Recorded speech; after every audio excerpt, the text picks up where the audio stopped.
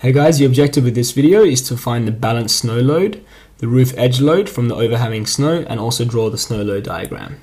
So, the roof snow load. The roof snow load is given as S, which is SG, which is the ground snow load, which we found before as 13.7 kPa. So we found that in the previous video, if I can just show you. So we found 13.7 kPa, times by the C subscript E term, times by mu I. Now, this is from section 4.2.1 on page 13. So if I flick to it for you guys.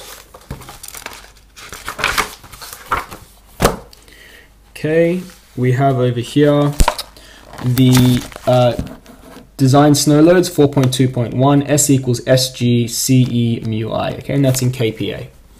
Alright, so that's in section 4.2.1, page 13. So all we need to find is C subscript E and mu I. So step 1 is find the exposure reduction coefficient, C subscript E. Now, this is found in section 4.2.2, page 14. So just over the page, let me zoom in for you. Okay, so we have exposure reduction coefficient CE shall be one of these values. We were told in the question we have a windswept roof, okay, which means that our CE value is going to be 0.6 for windswept roof, right? So C subscript E is 0.6 as we have a windswept roof. Now we need to find the shape coefficient, that's step 2, okay, mu subscript I.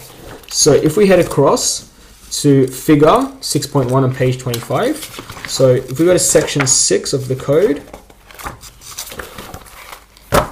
so section 6, we're looking at shape coefficients for alpine regions. Now, 6.2 is balanced snow load.